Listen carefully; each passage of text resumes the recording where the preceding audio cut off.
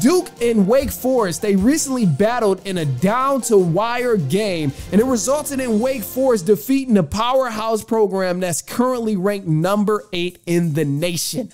As Duke lost 83-79, Wake Forest fans, they stormed the court as one fan unintentionally ended up hurting Duke's center Kyle Filopowski and ended up causing him an injury to his knee. Now, this is insane. This is crazy. But ever since this has happened, there's been a lot of talks about, oh man, we need to do something about this storming the court thing. These guys do it in football. The fans do it in basketball. But we need to figure something out on how we can really prevent fans from storming the court at sporting events, especially on college campuses. You had a guy in the Big 12, the commissioner said this shouldn't even be tolerated across the NCAA. This guy was furious, and he said it's insane that this is even happening right now. Now, and you know what I say to that? I say, you know what? That sounds cute. It sounds good. Everybody has to be upset right now because Duke center got hurt just temporarily. It wasn't no major injury, thankfully. And I understand the tournament is coming, so you never want to lose anybody, whether he's a star or not, come tournament time. But the thing is, it's silly to seriously try to sit here and think of ways you can prevent 1,000 people from storming the court or a college field at the end of a game. It's never gonna happen.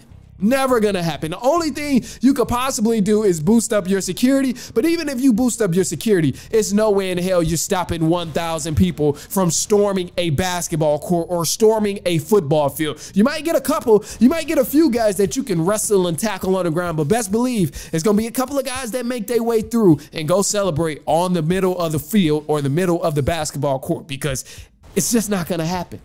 I watched Colorado this season. They had their court storm. Obviously, Duke had their court storm, but it was a huge difference in what I seen out there. Now, I get it's dangerous. First and foremost, I understand, you know, for anybody who's playing the sport, whether it's basketball, volleyball, whether it's football, whatever the case is, whenever you got fans storming the court, I understand, you know, it's dangerous for sure. You know, let's acknowledge that, because that's the truth in the situation.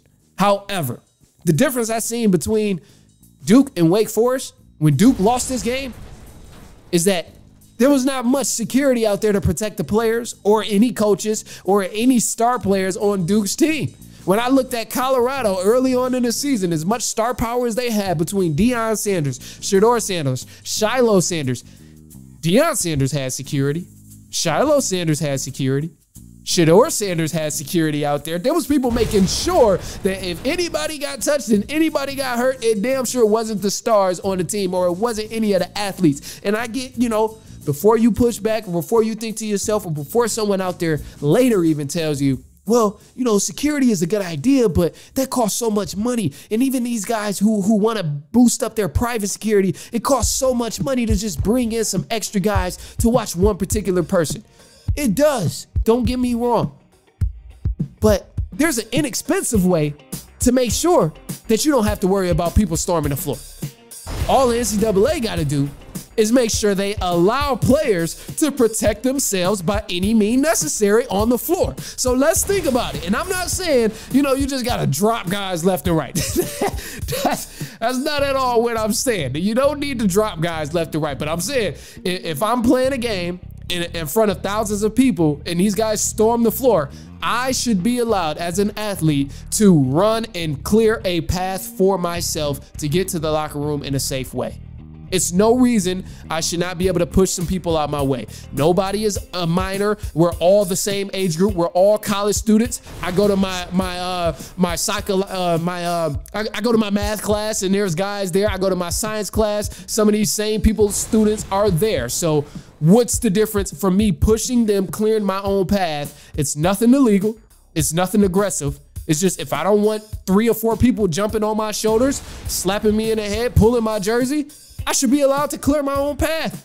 I should be allowed to move someone off of me. These athletes should be allowed to move players out of their way if people storm the field or storm the basketball court. That's not necessarily a bad thing. And it's not politically correct, I understand that much, but ultimately, it's not like it's NFL guys pushing minors or pushing kids out the way. These guys are literally all the same age group. They're all about 18 through 24, 25, 26 years old. It's all the same age group. It's not that bad. So if I'm the NCAA, if I'm trying to do this, bruh, I'm going to release a statement and I'm going to say the NCAA is not responsible for the reaction caused by flooding the court or flooding the football field. And I think that would just simply change a lot. Releasing that statement saying we're not responsible for any reaction that these guys get. You got to back the players up. And this is something where people talk about the NCAA never actually helping athletes. This is a way you can help them. I'm not saying they have to be violent and punching people, laying people out, choke slamming people, none of that stuff. We don't want to see that in the NCAA. But they should be able to clear a path, because you go to any mall, you go to any downtown space, big event in the city, big event in the suburb, and something pops off, you're gonna clear a path for you and your folks that you care about. So you should be these athletes should be able to do that same thing, especially if they got family at the games, or especially if their teammates and stuff are at the games that they care for, spend all season with, or even if they just want to protect them damn selves, they should be allowed to do that. I put it that way. But anyway, look, if you agree, you disagree, you dislike something I said, hey, shoot me a call. I want to hear it. Prove me wrong, let me know, or share an alternative perspective. I'd love to hear it. I'd love to hear you out. So shoot me a call, 219-413-9405, and I promise we'll play your take back on our next episode, as long as you're making sense, as long as you're somewhat respectful to people on here. We're gonna play your take back, but free speech on here all day. That's what we like to rock with. This is your platform as much as it's mine.